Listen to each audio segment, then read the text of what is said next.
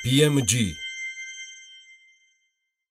ამ უქმეებზე კვლავ გაგვახარეს ქართულმა სპორტსმენებმა, ქართველი რაგბისტები არ ჩამორჩნენ უფროსებს და საქართველოს 18 წლამდე მორაგბეთა ნაკრები ევროპის ჩემპიონია, ვენაცვალე მაგათ ჯიგარში და შემართებაში. მისაულსად გვაქვს საქმე ძალოსანთა მიმართულებითაც, საქართველოს ძალოსანთა ნაკრების წევრმა ანასტასია გოთფრიდმა 90 კილოგრამ წონით კატეგორიაში ბუქარესტში მიმდინარე ევროპის ჩემპიონატზე 1000-ში რეკორდი დაამყარა და 3 ოქროს მედალი მოიპოვა. ანასტასიას არ ჩამორჩა ჩვენი ბაჯაღლოს ვაჟკაცი და ლაშა ტალახაძე მძიმე წონაში ოქროს მედალი, შესაბამისად კონტინენტის ჩემპიონის ტიტული კიდევ ერთხელ მოიპოვა. მოკლედ ჯამში ქართველი ძალოსნების მონაგარიც რო დავთვალოთ, მეგობრებო, ევროპის ჩემპიონატზე ქართველმა ძალოსნებმა ლაშა ტალახაძემ 3 ოქროსი, ანასტასია გოთფრიდმა 3 ოქროსი, შოთა მიშველაძემ 2 ოქროს და 1 ვერცხლის, რევაზ დავითაძემ 2 ოქროს და 1 ვერცხლის, ირაკლი თურმანიძემ ვერცხლის, თათია ლორთქიფანიძემ ბრინჯაოსი, გორდეზი ბერდელიზემ კი ასევე ბრინჯაოს მედლები მოიპოვეს. საქართველოს გუნდურ პირველ ადგილზე გავიდა, ხო და აი ასე სულ ოქროს გზით ელოს საქართველოს და წარმატებები ჩვენს ქვეყანას. 2 აპრილიდან კი რუსეთი ოკუპირებულ აფხაზეთში შექმნილი კრიტიკული ფიტოსანიტარიული მდგომარეობის გამო მცენარეული წარმოშობის ყველა საქონლის შეტანას აკრძალავს. გაურკვეველი ვადით აფხაზეთიდან რუსეთში ხილისა და თხილის შეტანის აკრძალვაზე რუსული სანქციების გამო სოხუმში ფაროსანასთან ბრძოლის სხვადასხვა ზომა მიიღეს, მათ შორის არის ენგურის გამშვები პუნქტის აფხაზეთის ტერიტორიაზე ქართული პროდუქციის შეტანის აკრძალვაც. ინფორმაციას აფხაზური სახელმწიფო ინფორმაციის სააგენტო აფსნი პრესი ავრცელებს.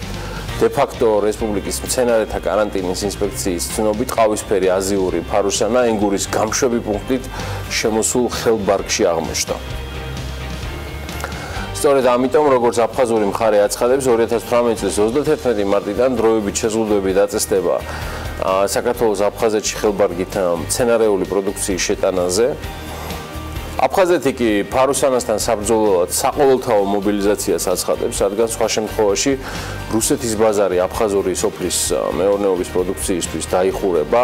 ამას ადასტურებს უკვე რუსეთის სოფლის მეურნეობის სამინისტრო და კონკრეტულად კი მისი მინისტრის მოადგილე ხატუევი, გვარად, სწორი მიდგომით და კომპლექსური მოქმედებებით წლის განმავლობაში ფაროსანას რიცხვის არსებითად შემცირება შეიძლება. ეს არის ამონარიდი რუსების განცხადებიდან, რომელსაც ევრაზიანეტი ავრცელებს და ასევე რუსები სხვა შორის ზადარიან 1 კილოგრამ ფაროსანაში 1000 რუბლი, ანუ ახლობით $17 გადაიხადონ. აფხაზეთში მარტო 3 მოქალაქემ, რაც ჩვენ ინფორმაციას ვფლობთ, რამდენიმე დღის განმავლობაში 200 ტონა აზიური ფაროსანა დაიჭირა. გამოსამა აპსტი ლაიფის ცნობით თანხა, რომელიც მათ მავნებელთან ბრძოლის პროგრამის ფარგლებში დე-ფაქტო ხელისუფლებამ უნდა გადასცეს, სცილდება 200 მილიონ რუბლს. და აი მათი უსაფრთხოების დაცვის მიზნით კი აღნიშნული პირების ვინაობა არ საჯაროვდება.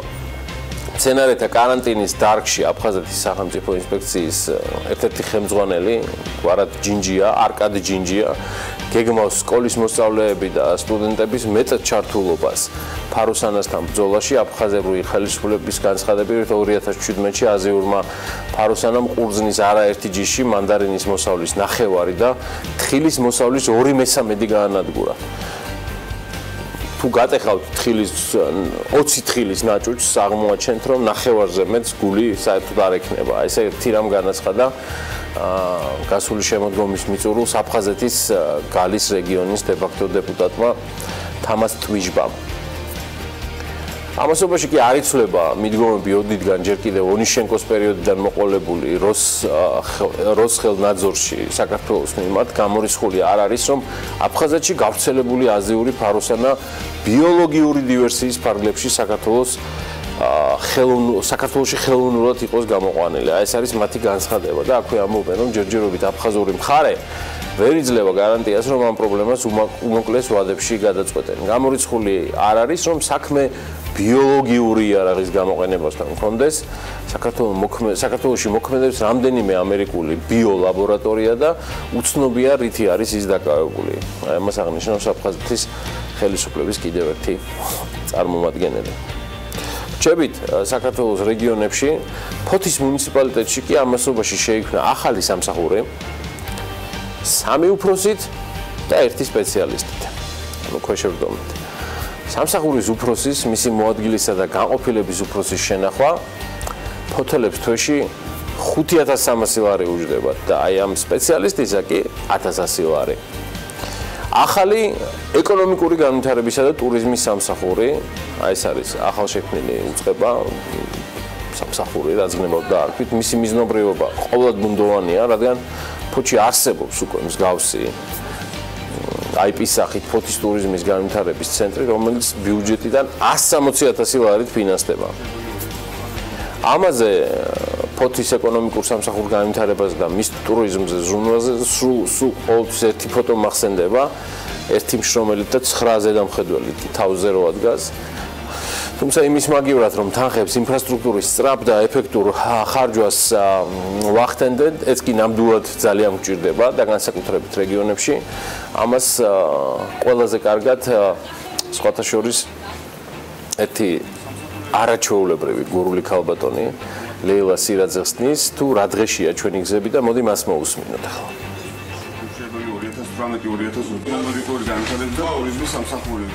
გზაი დედიკო გასარემონტებელია მიცვალებული რომ იყავენ ბები 100 ყანყალობს. აგერაგე ჩამომივარდება ეზოში. ბები ანუ იცი. ხო და ჩემო ტკბილო ლეილა ბებო. თქვენ იყავით სულ კარგად და თან ჯამთელად. არც საკუთარი და არც სხვისი მიცვალებული არ გაგიხდეთ დასატირებელი რომ ამ ჩვენი გზების ბედოულათობა მოგწვდეთ. ისე ეს ამბავი ცოცხლებისთვისაც პრობლემაა. და საკმაოდ დიდის, განსაკუთრებით რეგიონებში ამას თანხები და მისი ეფექტური ხარჯვა სჭირდება, რაც ეთყობა პრობლემაა. აბა სხვანაირად სრულიად დაუხსნელი რჩება ზურა ბალავიძის გადადგომა, გათავისუფლება ინფრასტრუქტურის მინისტრის პოზიციიდან. მით უმეტეს თუ ეს გამყარებულია პრემიერ-მინისტრის არგუმენტით, რომ ზურა ბალავიძეს დაუყებელი ლტოლვა ჰქონია დაბრუნებოდა კერძო სექტორს, საიდანაც საჯაროში 1 წლის წინ გადმოინაცვლა. რბილად რომ თქვა კვირიკაშვილის ეს არგუმენტი არ სცემს პასუხს კითხვაზე, რატომ წავიდა საკმაოდ ენთუზიაზმით ყოფი საჯარო სექტორში ზურა ბალავიძე ამ თანამდებობიდან. ზურა ბალავიძე არ არის ერთადერთი, ვინც წავიდა. საქართველოში ბრიტანული ფარმაცევტული კომპანია GlaxoSmithKline's წარმომადგენლობა დაიხურა.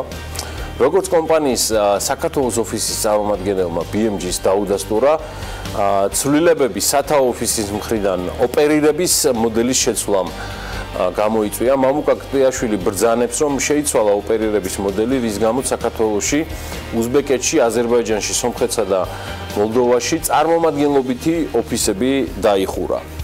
გიგანტური ფარმაცევტული კომპანიის წარმომადგენლობის დახურვა არ ნიშნავს ქართულ ბაზარზე მისი წარმოებული მედიკამენტები რომ არ გაიყიდება. სხვა კომპანიის მსგავსად GlaxoSmithKline's მედიკამენტებსაც შუამავალი ფარმაცევტული ოპერატორები შემოიტანენ. ახლა მესმის და არ მაქვს უფლება რაიმე ეჭვი შევიტანო გლობალის და twin და GlaxoSmithKline ნამდვილად გლობალია, მათ გადაწყვეტილებაში არანაირი ეჭვი არ შემაქვს, სად ჩვენ და სად GlaxO, თუმცა ეს ამბავი ზუსტად ისევე არის ცუდი, როგორც მაგალითად ფრანგულმა სოციეტემ ან ბრიტანულმა HSBC-მ რომ დატოვეს საქართველოს საბანკო ბაზარი. და მთლიანად საქართველოს, თორემ გასაგებია რომ და ის ცხადია რომ ეს მათი გადასაწყვეტია. ხა მთლად ეროვნული ბანკის პრეზიდენტი ვერაფერს გახდა ფრანგების შესაჩერებლად და GlaxoSmithKline's რა გააჩერებს. კიდევ ერთი ბრენდი რომელიც საქართველოს უმშვენიერესი კურორტი და ადგილი, რამდენიმე კვირის წინ დატოვა რიქსოსია, აქ ესეთი სიახლეა. საპარტნიორო ფონდი სასტუმრო ბორჯომილიკანს ყაზმუნაი გაზისგან გამოისყიდის. BMG-ს ამაზე უკვე საპარტნიორო ფონდის ხელმძღვანელი დავით საგანელიძე უბნება. როგორც ცნობილია, ამჟამად 50%-ის მფლობელი არის საპარტნიორო ფონდი, 50%-ის კი ყაზმუნაი გაზი. ყაზახეთის მთავრობამ მიიღო გადაწყვეტილება, რომ ქვეყნის ფარგლებს გარეთ არსებული ყველა აქტივი გაყიდოს. მათ ჩვენ, ანუ საქართველოს შესთავაზე სასტუმროს 50%-ის შეძენა, რადგან პირველი შეთავაზების ანუ ღამის უფლება საპარტნიორო ფონდს აქვს და შეთავაზებას დავთანხმდით. ეს ღამის ამბავი ჩემი ინტერპრეტაცია იყო, დავით საგანელიძეს ამასთან არანაირი მიმართება არ აქვს და მოკლედ ვაგრძელებ ამონ არის საგანელიძის საუბრიდან BMG-სთან, მოკლედ ჩვენ გადავწყვიტეთ რომ შევისყიდოთ სასტუმრო, ბორჯომი ლიკანში ჩავატაროთ სერიოზული რეფორმა და შემდეგ რა თქმა უნდა საპარტნიორო ფონდი არ დაიტოვებს ამ სასტუმროს, მივიყვანთ განვითარების გარკვეულ მაღალ ეტაპზე და შემდეგ ალბათ ტენდერს გამოვაცხადებთ მის გაყიდვაზე. აი ეს გახავთ ბატონი დავით საგანელიძის სასტუმროს 50%-ის გამოსყიდვის სანაცვლოდ ყაზმუნაი გაზისთვის აი გადასახდელი თანხისგან კი მან იდეაში კომენტარისგან თავი შეიკავა. ეს არის სისტემები, რომელზეც ღიად მიკროფონთან ალბათ არ უნდა ვისაუბროთ. მოგახსენეთ მიმდინარე წლის 13 აპრილს რიქსოსის ბრენდის სასტუმრო რიქსოს ბორჯომს ოფიციალურად დატოვებს. აღნიშნული ინფორმაცია BMG-ის ბორჯომი ლიკანი ინტერნეშნალის დირექტორმა შალვა ალავერდაშვილმა დაუდასტურა და ასევე დასძინა რომ მხარეებმა გადაწყვეტილება ურთიერთშეთანხმების საფუძველზე მიიღეს. Ვჩებით კვლავ საქართველოს რეგიონებში, ისე მინდა გითხრათ, რომ აქ ბევრად საინტერესო ამბებია, ვიდრე დედაქალაქში, სადაც კითხვები გაცილებით მეტია, ვიდრე შესაძლო და ლოგიკური პასუხები. ანა ლაპიაშვილი სულ მალე შემეხიდება თემაში, რომელიც იცის მაყურებელმა, რომ განსაკუთრებულად მიყვარს რაც წარმოების გახსნას და მის, ასე ვთქვათ, კავშირს ახდენს საერთაშორისო ბრენდებთან. ასეთ დანაკვაკ საქმე საქართველოს ეკონომიკისა და მდგრადი განვითარების სამინისტროს სააგენტოს აწარმოეს საქართველოში მიერ მხარდაჭერილი პროექტების რიცხვს კიდევ ერთი კომპანია MGM Tax შეემატა, რომელიც მამაკაცისა და ქალის ტანსაცმლის წარმოებას შეძლებს.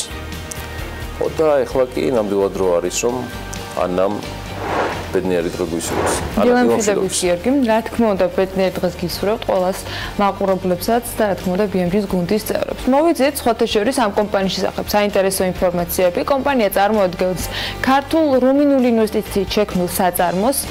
შპს MGM Tax-ი არის რუმინული ტანსაცმლის წარმოებელი კომპანია, ოტოროუზის შვილობილი, რომელიც პროდუქციას მსოფლიოში ისეთი ცნობილი ბრენდებისათვის აწარმოებს, როგორიც არის საქართველოში სკანდალებით ცნობილი H&M, Mango, Zara, Colvetta, United Colors of Benetton, Oasis და ასე შემდეგ. მოკლედ ძალიან ბევრი ნაცნობი ბრენდი არის და შესაძლოა თბილისის მაღაზიებში ცნობილი ბრენდების ქვეშ მათ შორის საქართველოს შეკერილი ტანსაცმელიც ვიხილოთ, გააჩნია როგორ ნაწილდება ლოჯისტიკა ამ კომპანიაში. ხო, MGM Tax-ი კი ჩემო ანა სააგენტოს აწარმოებს საქართველოში ფინანსების ხელმისაწვდომის კომპონენტითაც ისარგებლებს. მინდა გითხრა რომ ეს იმას ნიშნავს რომ პირველი 2 წლის განმავლობაში სესხის პროცენტის თანადაფინანსებას სააგენტო აწარმოებს საქართველოში განახორციელებს და მის ფარგლებში კომპანია უახლესი ტექნოლოგიის საკერავ მანქანა-დანადგარების შეძენა შეძლებს. საწარმო როგორც ჩემბძანე ექსპორტზე იქნება ორიენტირებული, კერძოდ უახლესი ტექნოლოგიით დამზადებულ მაღალ ხარისხიან პროდუქციას სწორედ ევროპის ქვეყნებში გაიტანს, მათ შორის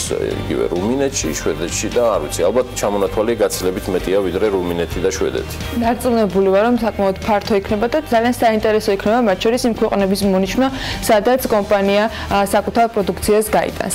MGM Tax-ი, რომელიც 2018 წლის აპრილის დასაწყისში ამოქმედება, ანუ სულ რაღაც რამდენიმე დღეში წლიურად 3.300.000 ლარის ტანსაცმლის წარმოებას შეძლებს. საწარმო ამოქმედების პირველ ეტაპზე, როგორც ჩვენ ვიცით, 250 ადამიანს დაასაქმებს, სამომავლოდ კი მათი რიცხვი 350-მდე უნდა გაიზარდოს.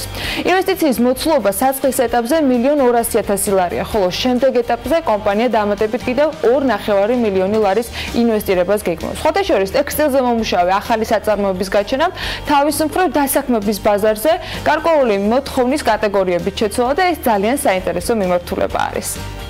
მე მგონი კი არა და დარწმუნებული ვარ, რომ ეკონომიკის სამინისტროს როგორ გამოგაფარებდი? ხო. დაშრომს გულისხმობ.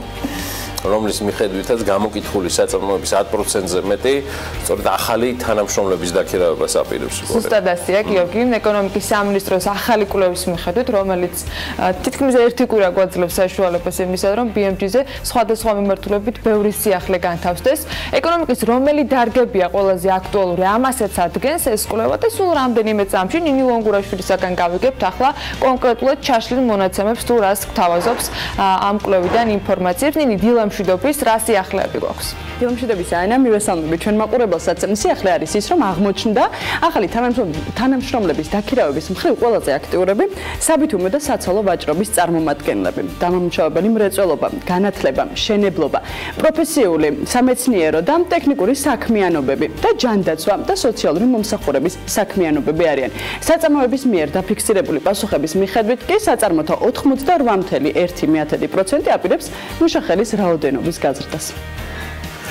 აი ვაკანსიებს რაც შეეხება ნინი აქ ადეკვატურად ამხიარობთ თემიდან გამომდინარე 2017 წლის 1 სექტემბრის მდგომარეობით 5600 საწარმოს 6% მხოლოდ 6%-ს ჰქონდა სულ რა 18868 ვაკანსია, ხოლო გამოკითხვის მომენტისთვის უკვე გამოცხადებული ჰქონდათ 6000 ვაკანსიაზე მეტი. ეს ხა იდეაში ამ კვლევაში ისიც იყო მითითებული, რომ რომელი პროფესიული ჯგუფები წარმოადგენდა ყველაზე მოთხოვნად პროფესიებს. არც ეს დაგვიწყებია გიორგი სხვათა შორის საფინანსო და გაყიდვების სფეროს დამხმარე პერსონალი 16.1%-ია, საზოგადოებრივი და მონათესავე მეცნიერების სპეციალისტ პროფესიონალები 7.5%, ინდივიდუალური მომსახურებისა და დაცვის სამსახურის მუშაკები 6.1%, მოპოვებასა და მშენებლობაზე დასაქმებული მუშები 6.0%, ფიზიკის, მათემატიკისა და საინჟინრო მეცნიერებების სპეციალისტ პროფესიონალები კი 4.9%, მძღოლები და მოძრავი ტექნიკური საშუალებების ოპერატორები 3.8%. კვების პროდუქტების მწარმოებელი და მონათესავე პროფესიების მუშაკები 3.8%. მოდელები, გამყიდვალები და საქონლის დემონსტრატორები 3.2%. მოლარეები და მონათესავე სპეციალობების მოსამსახურეები კი 3.1%. მრეწველობის, მშენებლობისა და ტრანსპორტის არაკვალიფიციური მუშები 3.0%. ალბათ მაყურებლისთვის საინტერესო შესაბამისად სწორედ ის სტატისტიკა თუ რაზე არის ყველაზე მეტად მოთხოვნა და აქ ვერ შეხვდებით ისეთ ცნობილ პროფესიებს, რომელთა დაკავშირებითაც განსაკუთრებით მოთხოვნა არის, მათ შორის გამოცდებზე დარეგისტრირებული აბიტურიენტების ინტერესიდან გამომდინარე. ყველაზე მეტად კი მუშახელის გაზრდაზე აღმოჩნდა, რომ ფიქრობენ მიკრო და მცირე ზომის საწარმოების შესაბამისად 72%-ზე მეტი და თითქმის 21%. ორგანიზაციების უმრავლესობა თითქმის ნახევარი უფრო ზუსტად 47.3% მუშახელის გაზრდას ფიქრობს ვაჭრობის და დამამუშავებელი მრეწველობის დარგში. ასევე ახალი თანამშრომლების გაზრდას ვარაუდობენ ისეთ ეკონომიკურ დარგებში, როგორიც არის მშენებლობა, განათლება, პროფესიული სამეცნიერო და ტექნიკური საქმიანობები, ჯანდაცვა და სოციალური მომსახურების საქმიანობები და ტრანსპორტირება და დასაწყობება. ანა, სხვათა შორის 2017 წლის 1 სექტემბრის მდგომარეობით ვაკანსიების სიმრავლით გამოირჩეოდა ვაჭრობის, დამამუშავებელი მრეწველობის, ჯანდაცვის, მშენებლობისა და ტურიზმის სფეროს სექტორები, კონკრეტულად კი 1.9%-ით.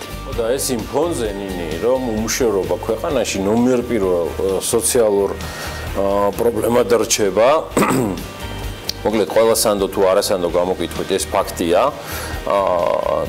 მოკლედ თქვენ როგორი პოზიციაც გქნებავთ ის აერჩიეთ, არანაკლები პრობლემაა დასაქმების ბაზარზე მოთხოვნილი შესაბამისი კვალიფიკაციის კადრების არც არსებობა, ვაკანსიების შევსების სირთულის ძირითად პრობლემურ მიზეზად საწარმოება შრობის ბაზარზე შესაბამისი კვალიფიკაციის და გამოცდილების მქონე ადამიანების სიმცირე დაასახელეს, რაც ერთად აღებული საკმაოდ მნიშვნელოვანია სამუშაოს ხარისხიანად შესრულებისა და საწარმოების წარმატებისათვის. რაღაცა სტატისტიკის ციფრების და რიცხვების რახარუხი მგონია ხოლმე ესეთი კვლევები, რომელთა დანიშნულება ალბათ უფრო მეტად უნდა ჩავწვდე.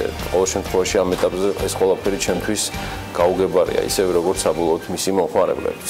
რატომ დგას შრომის ბაზარზე მოთხოვნა მიწოდების დისბალანსის პრობლემა? ეს ძალიან ვრცელი თემაა და განათლების სპეციალისტებთან ერთად ვფიქრობ, რომ ამ თემის გაშლა შეიძლება. სხვა ყველაფერთან ერთად კი შრომის ბაზრის ადეკვატურობა ერთ-ერთი ის კრიტერიუმია, რომელსაც ინვესტორები ყურადღებას აქცევენ. რა თქმა უნდა, კიდევ ძალიან ბევრ საკითხთან ერთად. ინვესტორების თემას რაც შეეხება მსოფლიო ბანკის ახალი რეიტინგი მაქვს, ასევე დღევანდელი დილისთვის მომზადებული და მოკლედ მინდა გაგაცნობთ, სანამ სხვა დანარჩენ მიმოხილვაზე გადავალთ. ყველაზე მიმზიდველი ქვეყნები ინვესტიციებისათვის ასეთი არის მსოფლიო ბანკის ანგარიში, რომელმაც სია შემოგთავაზა.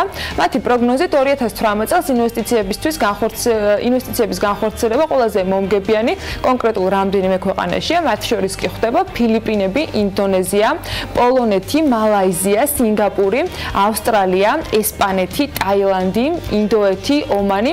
ოცეულში არის ასევე ჩეხეთი, ფინეთი, ურუგვაი, თურქეთი, ირლანდია, ნიდერლანდები, დიდი ბრიტანეთი, ბრაზილია, საფრანგეთი და ჩილეს რესპუბლიკა. ნუ საქართველოს ამ პირველ ათეულში ან თუნდაც ბოლო ოცეულში მოხვედრა კარგიც არის და ცუდიც. ნუ პირველ ნაწილში ვერ მოხვდებოდით ალბათ რთული გამოსაცნობი არ იყო, მაგრამ კარგია რომ ბოლო ოცეულშიც არ ვართ.